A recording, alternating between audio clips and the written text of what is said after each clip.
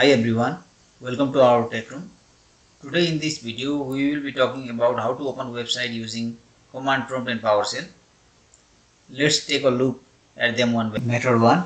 Open website using start command in command prompt. Here we will look at how to open Stack Overflow website using start command. For this, open command prompt, press Windows R and type cmd. This will open command prompt. Then simply type start www.stackoverflow.com. Now this will open Stack Overflow website in a default browser. In my case, the default browser is Chrome. So when I press enter, this will open in a Chrome browser. So if you want to open the same website in Edge, Microsoft Edge, then you simply type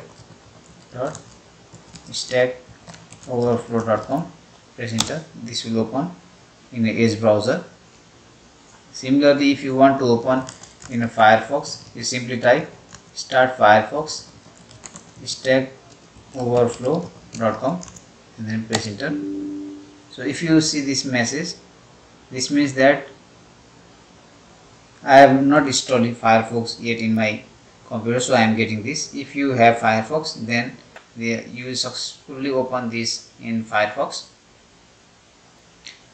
You can also simply type https. You can also add https stackoverflow.com. This will open. But if you simply type like this, start, let me clear the screen first.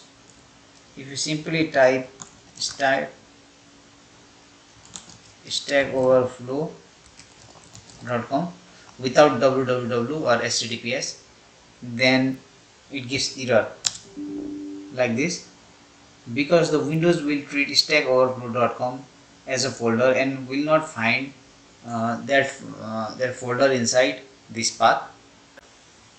Method 2. Using start process command in PowerShell. PowerShell provides start process command, which is lightweight command which can be used to launch website or program. So let's do it. First of all, open PowerShell. Here you can see this PowerShell. This will open PowerShell.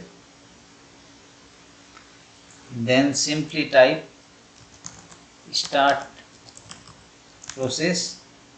Here for demonstration I will open the Stack Overflow website. So just type stackoverflow.com, press enter.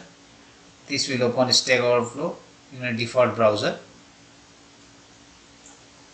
So if we want to open in Edge, then we can type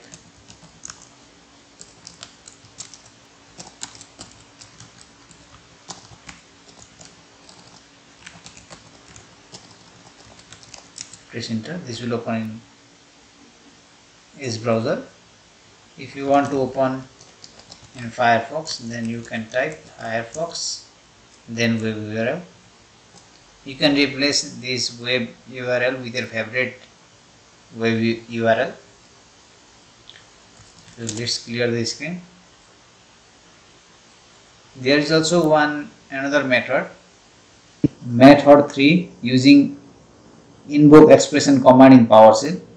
So for this we can use like this: Invoke-Expressions, then cmd +c start.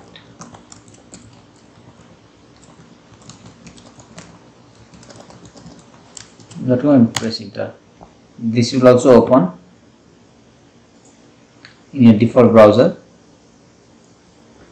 In this manner, we successfully opened the website using 3 methods in PowerShell and command prompt. If you like the video, please subscribe to the channel and click on bell icon so that you will never miss any update.